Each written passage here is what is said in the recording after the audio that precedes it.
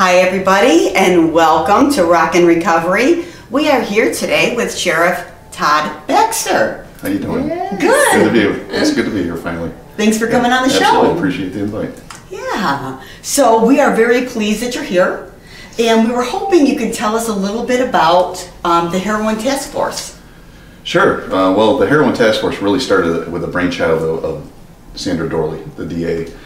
Back late last year, she was contemplating getting better intelligence and better data in a more timely manner. I mean, we're all screaming for, the numbers, right? The numbers, and Right. they're coming out in September of the year prior, and we know that's worth this information if you're going to do any strategy around it. So then when I came in office, I decided I was going to surge our narcotics teams and add extra manpower and go into the opioid fight from that front, from the law enforcement. So we literally sat down together and said, how do we put these two things together?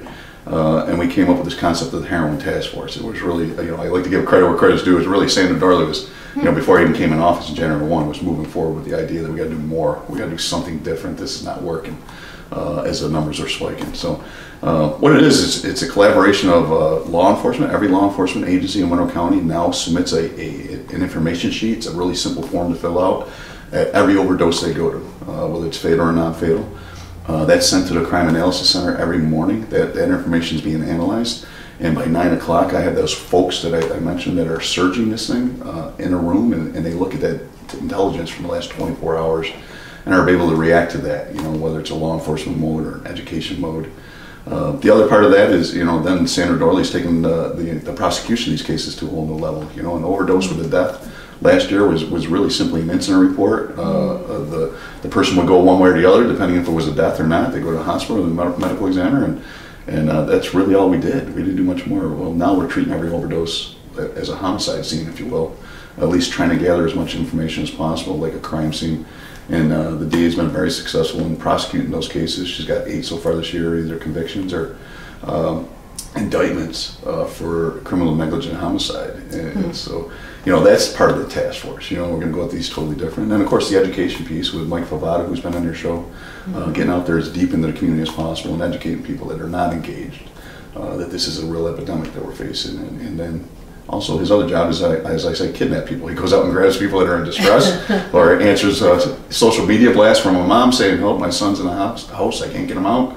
Mike's been very successful going over and getting those people out of houses and hopefully somewhere positive in their life to move forward to their recovery. So it's really all that put together, Wow, that's amazing. And what I love about, the website that has to do with the Heroin Task Force is that it gives you numbers that are pretty current, up to the last month, right? So there were over 1,000 overdoses so far this year in Monroe County.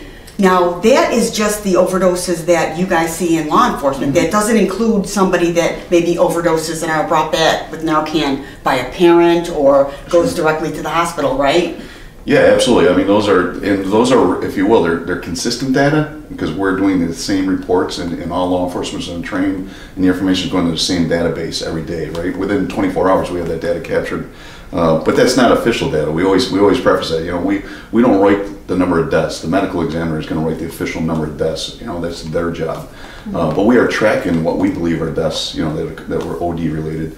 Every day. So it gives us a consistent snapshot of what's occurring in the community every day, every 24 hours we're seeing it. And then we report that back to the community every month. Early in the month we report it the prior month. So everybody can see the picture, the reality of what's going on out there. So I'm very cautious all the time to make sure they understand that's law enforcement data, that's not official, stamped by any Department of Health or anything, we don't declare cause of death, as an example. The medical examiner does that, but obviously we're on scene and it's an apparent overdose and someone's dead. We're going to label that for our purposes as a death case and start investigating it that way, right?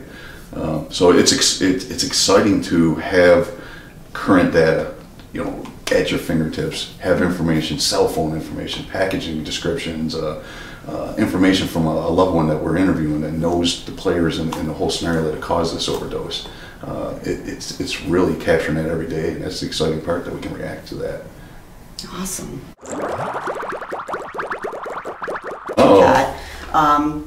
I just recently celebrated 25 years clean. Congratulations. In the 12-step program, and I wanted to give you my coin. Oh, thank you very much. That means a lot to me. Yeah. How cool is that? Just Thank you. remember the hope of recovery. So. Put that on my desk.